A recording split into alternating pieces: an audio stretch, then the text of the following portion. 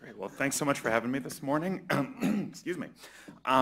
So I was asked to talk about hereditary gastric cancer. And for clarification, I know this is a symposium on gastric and esophageal cancer. Most of what I'm going to talk about today, when I say the term gastric cancer, would probably also include cancers of the junction between the stomach and the esophagus. More traditional upper esophageal cancers honestly rarely have a hereditary component, and so are a little bit outside of the scope of what I'm going to talk about today. But if I use the term gastric, I'm really talking about gastric and gastroesophageal junction type of cancers. So I have no financial disclosures to point out here. So as a brief outline for the talk, I'm going to start with just some high school biology level cancer genetics 101, just to ensure that we're all speaking the same language. So if I use certain terminology, hopefully you know what I'm referring to. I'll then spend most of the second half of the talk talking about specific hereditary syndromes that we see or that we try to work up in the cancer genetics clinic, how we then manage and screen and reduce the risk for people with certain forms of inherited risk. Then I'll finish with a couple of minutes talking about who should be considering genetic testing in the context of a gastroesophageal cancer diagnosis. So just as some very basic background here, all cancers really by definition have quote-unquote mutations. And most of the time when we're talking about mutations in cancers, when you hear later today about mutations for targeted therapies, we're mostly there talking about non-inherited or what we would call somatic mutations, mutations that are in the tumor but not in the person themselves. So I think most of the time when you hear cancer biologists, oncologists, et cetera, talking about mutations in the cancer, they're not quite using the same term of mutation that we use on the inherited genetic side. And we've learned over the years that anywhere from 5 to 10% of cancers, if you look across the entire spectrum of cancers, are probably arising in the setting of specific hereditary factors, inherited mutations in the DNA. Now, that fraction looks very different cancer to cancer. Ovarian cancer is probably more than 20% of ovarian cancers are arising in the setting of specific hereditary factors. And on the other end of the spectrum would be something like lung cancer, where it's probably less than 1%. And we'll get into some of the numbers specifically for gastroesophageal cancer, at least to the best that we understand it. But when we talk about genetic testing for inherited risk, what we're really looking for are specific inherited mutations in specific cancer risk genes where, when mutated, when altered, therefore predispose that individual to increased risks of a certain cancer, or usually more than one cancer. So cancer is an inherently genetic disease. All of us have the same 30,000 or so genes present in every cell of our body, whether that cell is a normal cell or whether that cell is a cancer cell. Your cancer cells contain the same genes as your normal cells, but really what distinguishes a normal cell from a cancer cell are what genes are turned on and what genes are turned off. And if a cell acquires essentially the wrong combination of genes that are on and off, that cell then grows and replicates in an unregulated fashion, and that's what makes a cancer cell as opposed to a normal cell. So when we talk about genetic mutations, again, regardless of whether we're talking about inherited mutations or these acquired somatic mutations, it's basically some sort of alteration in the normal DNA sequence. Your DNA is read by the machinery within a cell to create a protein. So a normal DNA sequence within a given gene, the cell machinery should basically translate that into a specific protein. And if that DNA sequence is normal, that protein is normal. And by contrast, if there's a mutation or an alteration or some sort of disruption in the DNA, again, whether inherited or acquired, then the protein that's produced is either non-functional, dysfunctional, or flat out isn't produced in the first place. And that's essentially how certain genetic mutations lead to disease or lead to disease risk. So as far as terms that we use in the genetics world, again, just to make sure we're speaking the same language here, we talk about genotype. The genotype is really the genetic makeup of either a cell or an individual. So we do genetic testing on somebody. We are genotyping them. We are looking to see if the sequence of the genes that we're testing for is quote unquote normal. Contrast that with the phenotype. The phenotype is the observed traits of that cell or of that individual. Somebody may have a essentially normal genotype as far as looking at cancer risk genes, but still have a phenotype of cancer. They have normal genetic testing, yet they developed cancer. And vice versa, somebody may have a genotype that predisposes them to cancer, but didn't actually develop cancer themselves or hasn't yet developed cancer, and therefore their phenotype is a normal phenotype, essentially, or a cancer-free phenotype.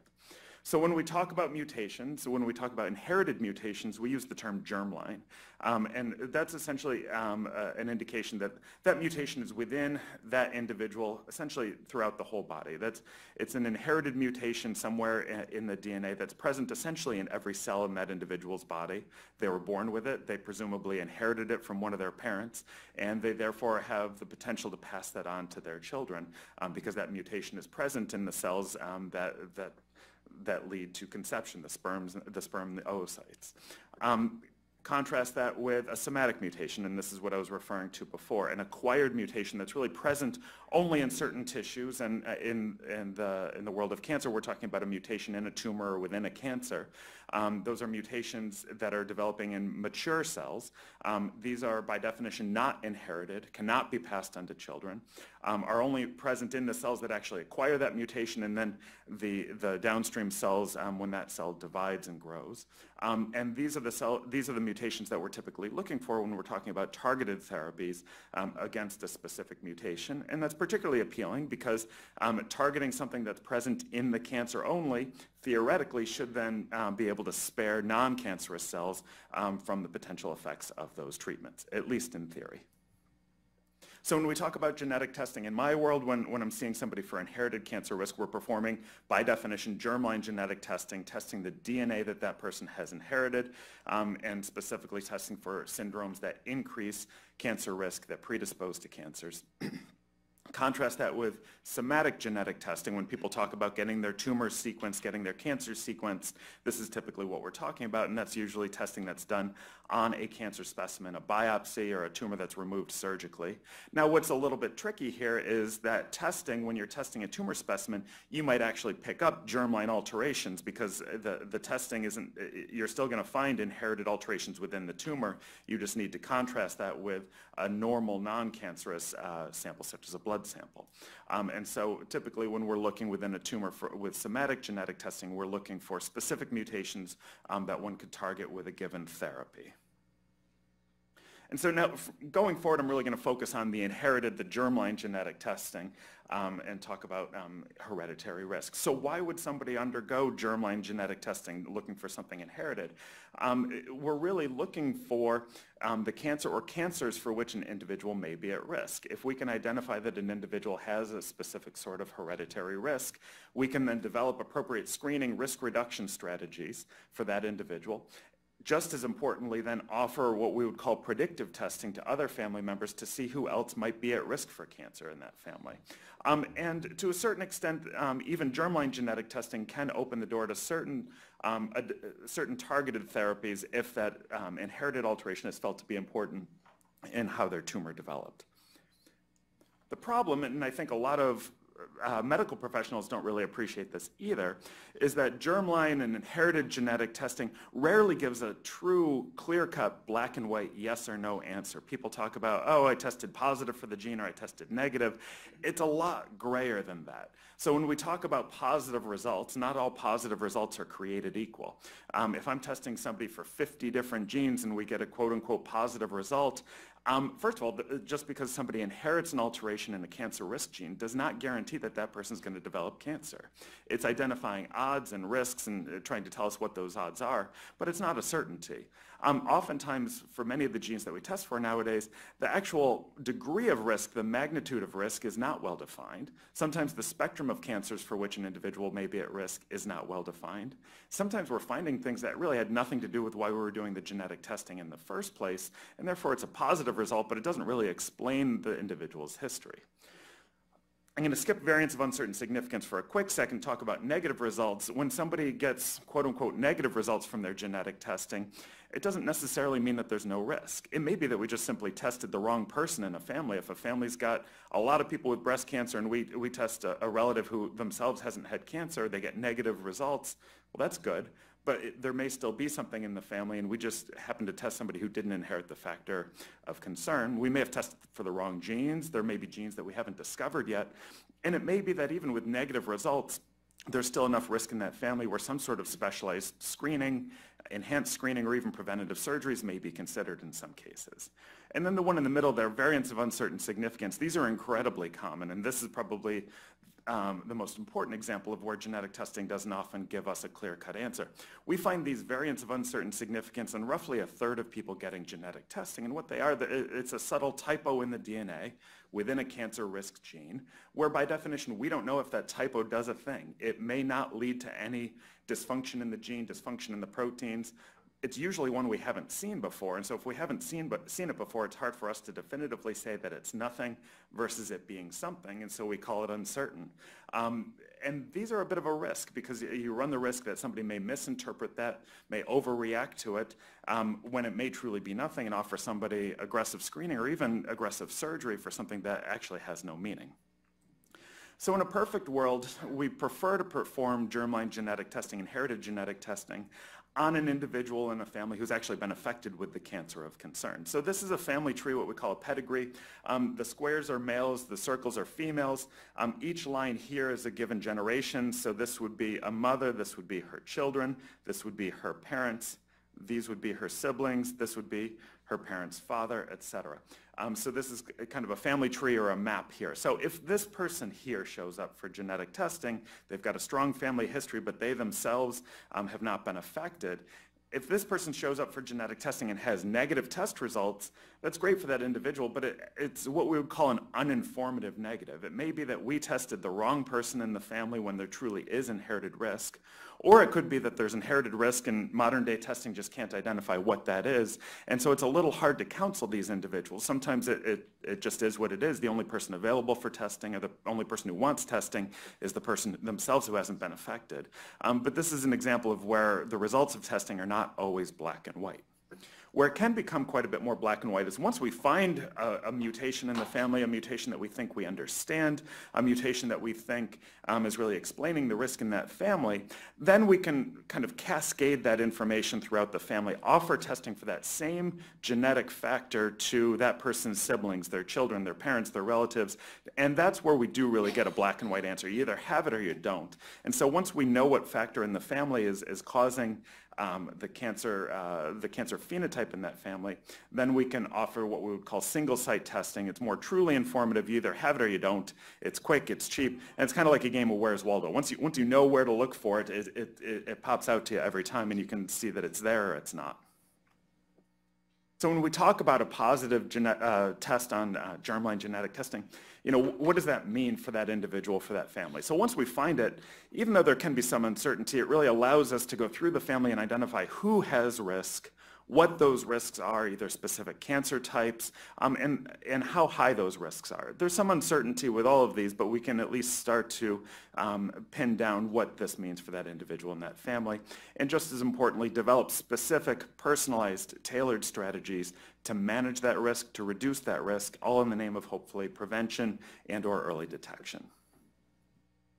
So when an individual comes in for a genetic counseling visit at Dana-Farber, they typically meet with a genetic counselor as the first portion of this. A genetic counselor will draw out and create an extensive family tree, a bigger version of what I showed you before with the squares and the circles, encompassing both their mother's and their father's side of the family, looking at specific cancer diagnoses, ages at diagnosis, and sometimes other non-cancerous factors in the family. There will be an extensive discussion about what the potential implications would be of a positive test or a negative test for that matter. It's usually a blood test, although nowadays there's also more saliva testing being done, sent off to a commercial laboratory. Usually a turnaround time of about 4 weeks, sometimes a bit quicker. And nowadays we're typically testing for dozens and occasionally even hundreds of different cancer risk genes, many of which we don't understand all that well, to be honest, but the commercial labs keep adding more and more genes to their panels, almost as a bit of an arms race, if you will. Insurance coverage for genetic testing is pretty variable. That said, it's become infinitely cheaper than it was when I first started doing this. Nowadays, if insurance denies the, genetic testing, most labs, the out-of-pocket costs are about $250, which is not cheap necessarily, but it used to be thousands and thousands of dollars just to have 1 or 2 genes tested, and nowadays it's about $250 to get dozens, if not hundreds of genes tested. So it's becoming a good deal more accessible. So I'm going to switch gears a little and now start talking about specific inherited syndromes linked to gastric gastroesophageal cancer. The first two really are the most important ones, and those are the ones I'll come to last. Lynch syndrome, which used to be known as HNPCC, which is a large fraction of what we do in the GI genetics clinic. Hereditary diffuse gastric cancer syndrome, familial adenomatous polyposis, and an offshoot syndrome called GAPS. Li-Fraumeni syndrome, juvenile polyposis syndrome, those would be the key ones that we think about when we're talking about inherited risks of gastric cancer. So it's broken down here in a table. Knowing the specific genes might not be all that relevant for this audience unless you're particularly interested, but they're listed here. There are pretty variable risks of gastric cancer syndrome to syndrome, and each of these syndromes actually looks quite different as far as the non-gastric cancer portions of these syndromes. I'll go into this in a little bit more detail going forward here. So I'm going to start with some of the rarer ones. So familial adenomatous polyposis, or FAP. This is a syndrome that's been known about for a long time, in part because it's a pretty striking syndrome.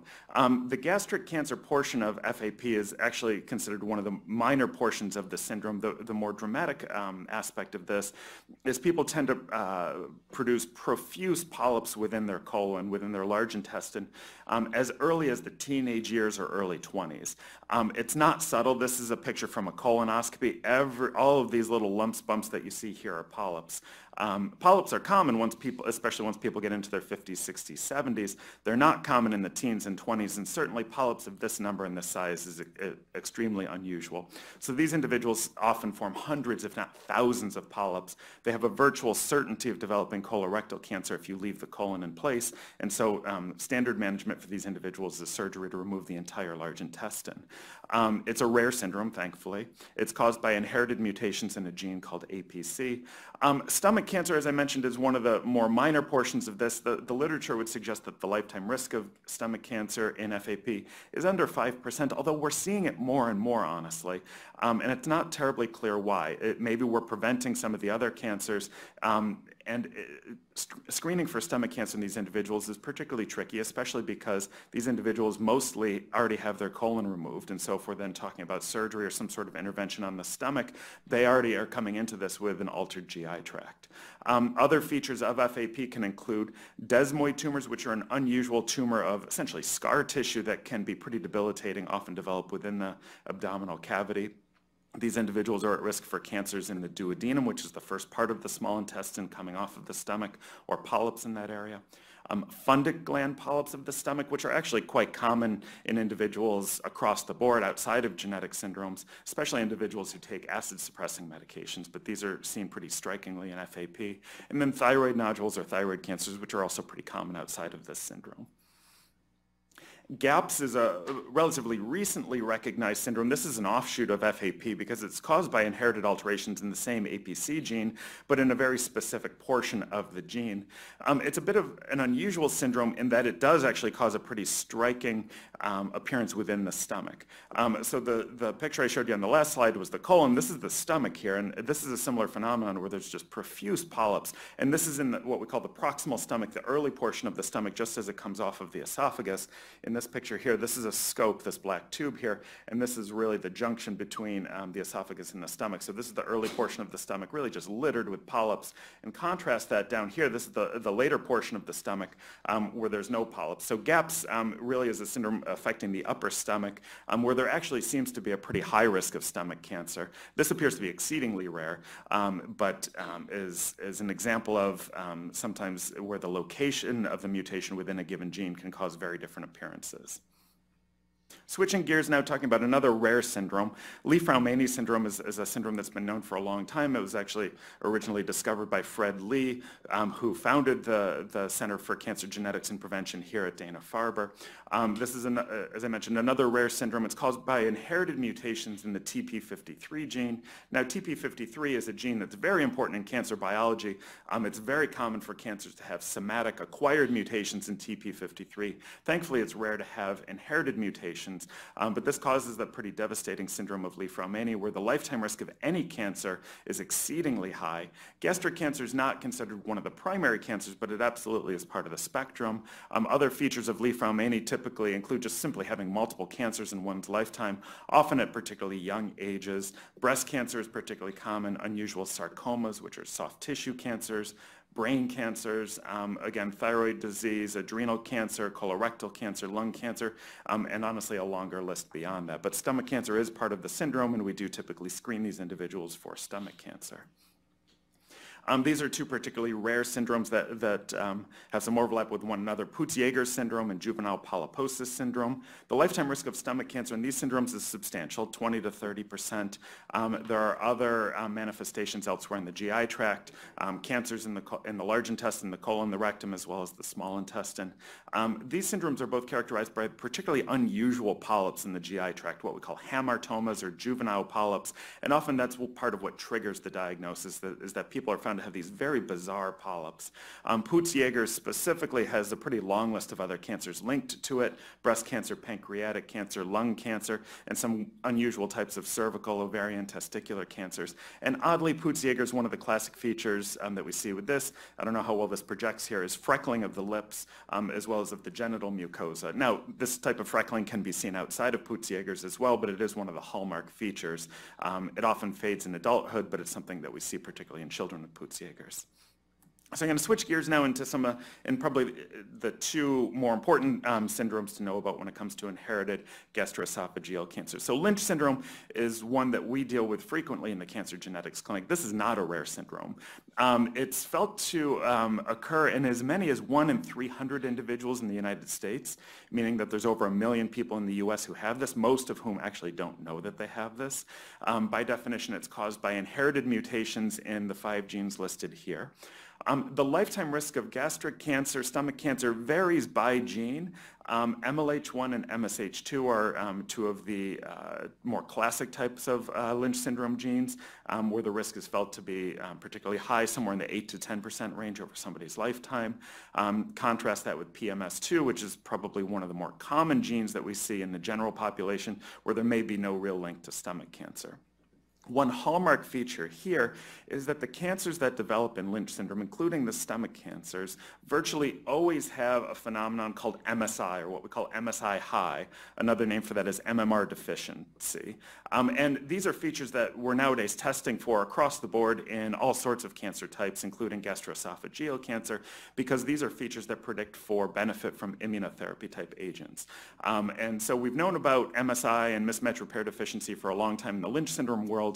Nowadays, the oncologists are much more interested in this from the standpoint of looking for the opportunities to use immunotherapy, but I would argue that any gastric or esophageal cancer that is found to be MSI high or mismatch repair deficient, that should trigger a workup for Lynch syndrome as well, even if there's not a classic history in the family.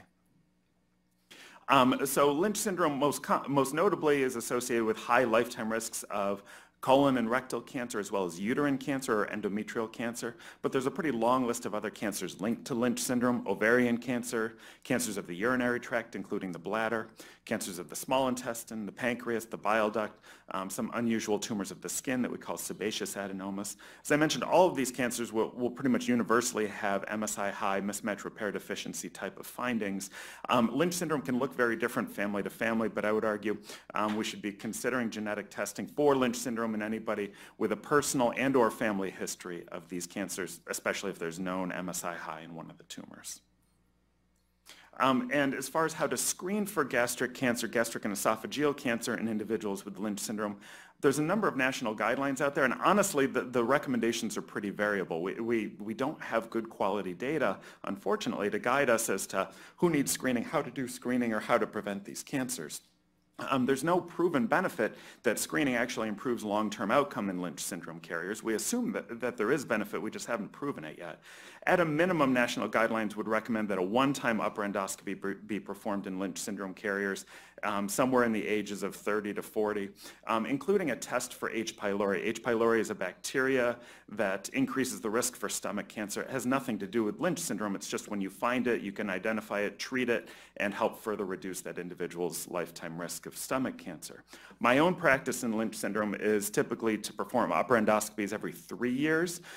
These individuals are usually having colonoscopies on a yearly basis anyway, so it's not a terribly tough thing to add an upper endoscopy on to somebody's colonoscopy. People usually don't know the difference. They're under anesthesia anyways. Their bowel's already prepped.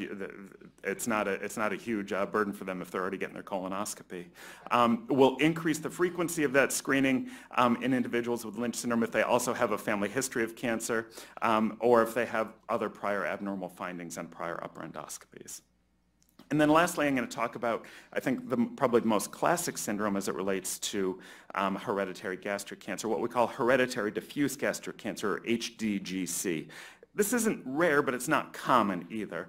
This was first described in the late 1990s. It was first described in a large family of Maori New Zealanders, and this is one of the pedigrees, one of the family trees from that initial publication. This is a huge pedigree. I think I counted this before. I think there's 9 generations on this. And I realize it's pretty small and doesn't project well, but any of the shaded or darkened in circles and squares here are individuals from the same family affected with stomach cancer here. And you can see it's quite a few people, and it also seems to kind of concentrate in certain portions of the family tree.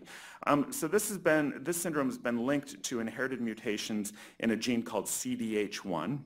Now, I will point out that somatic non-inherited mutations in CDH1 are actually quite common in stomach cancer. And so it's not at all unusual for somebody's tumor testing, there's tumor genetic testing to identify a CDH1 mutation, particularly if they have a subtype of gastric cancer that we call diffuse type or signet ring cell stomach cancer. But inherited mutations are not common and cause this pretty profound syndrome. This syndrome is associated with particularly high lifetime risks of gastric cancer, anywhere from 40 to 80%. Also, interestingly, causes a pretty high lifetime risk of a specific subtype of breast cancer called lobular breast cancer in female carriers. So the type of stomach cancer that these individuals develop is what we call diffuse type or signet ring cell gastric cancer, which is a less common type of gastric cancer, the more common type being what we classify as intestinal type stomach cancer, and I suspect you'll hear more about this distinction later in the day. In this syndrome, these stomach cancers often are young onset, people in their 20s, 30s, 40s, although this doesn't follow the textbook. I've found this syndrome in people in their 60s and 70s. On the flip side, I've seen teenagers develop stomach cancer. Oops, let me flip back here. There is an increased lifetime risk of lobular breast cancer, which is a less common subtype of breast cancer versus the more common ductal breast cancer. Most breast cancers are ductal, but lobular breast cancer in females should trigger at least a thought that maybe you're dealing with hereditary diffuse gastric cancer. Interestingly, some of these families who have CDH1 mutations will have cleft lip or cleft palate when they're born. This isn't a terribly common phenomenon in this syndrome, but it can be an interesting curiosity and can actually help identify who in the family carries the mutation. There may be a link to colorectal cancer with this syndrome. We're not sure. If there is a link, it's a pretty weak link. But one striking piece with this syndrome is we've proven that screening with endoscopies is not a very effective way to screen these individuals for stomach cancer. The standard management for people known to carry a CDH1 mutation is a prophylactic, a preventative total gastrectomy, resection of the entire stomach. We don't know what the right age is for individuals to have this surgery, which makes it pretty challenging to counsel people.